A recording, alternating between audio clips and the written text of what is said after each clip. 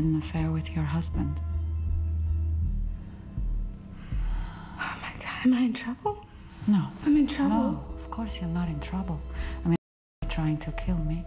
Kidman plays the goddess healer who'll do whatever it takes to reach those in need, like Carmel's husband. This character is something else.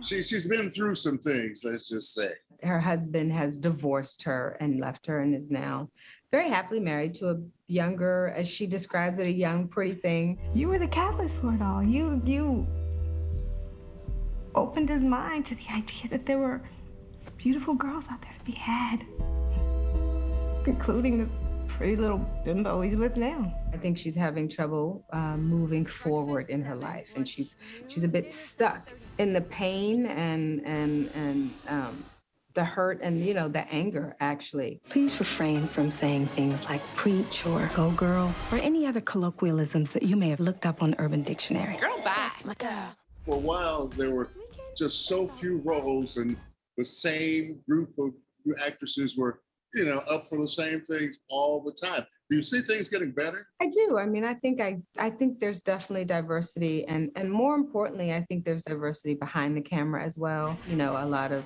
networks and studios have the opportunity to tell more stories because they know there's an audience and a platform that's going to be able to say, oh, I like that, I relate to that. Mom!